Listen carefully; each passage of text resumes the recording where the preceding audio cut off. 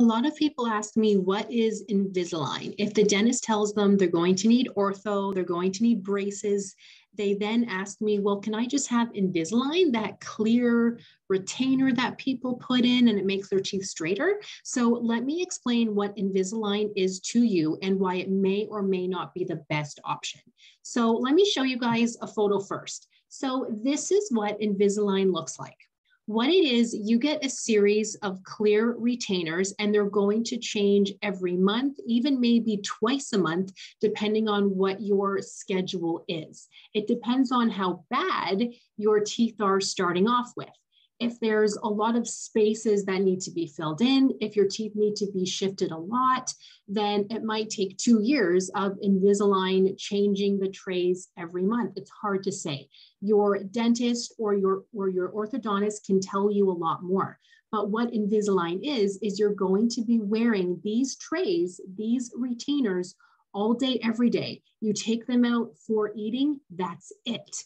Because these are slowly moving your teeth to the position where you want them to be. And once the teeth start moving, well, then those retainers aren't going to fit anymore. So then they need to order you new ones. You go pick them up and then you have new retainers. Once the teeth shift and move even more, then guess what? You need new ones. So that's how Invisalign works. It's not typically cheaper than your regular orthodontic treatment. It's not even more expensive. It's usually about the same. So if you're thinking about Invisalign to save money, it's probably going to be the same cost anyway. But it really does depend on how your teeth are starting out with. I can't give you the exact cost. It could be $6,000, it could be $8,000, it could be less, or it could be more. So please talk to your dentist about that. And then, so this is what the retainers look like when, oh, sorry guys, let's go back here, when they're inside the mouth. So they are clear. And believe it or not, people can't tell unless they're like looking at your teeth, they're like watching you.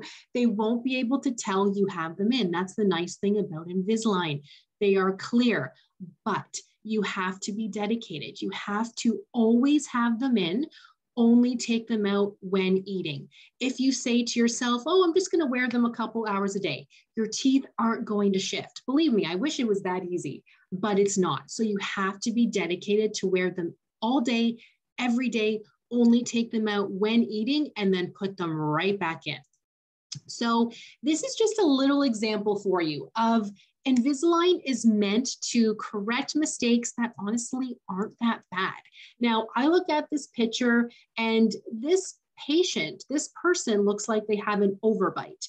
Typically open bites. This person is biting down, but notice how there's a space here. It should look like this. This is the after photo.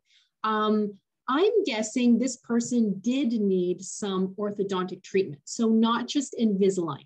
Invisalign can't change how you bite down. What Invisalign does is it's going to correct spaces or correct very small tips or rotations. So if you're looking inside your mouth right now and you're saying to yourself, ooh, I have a lot of crowding, there's a lot of tips, a lot of rotations, I have spaces, I can't bite down all the way.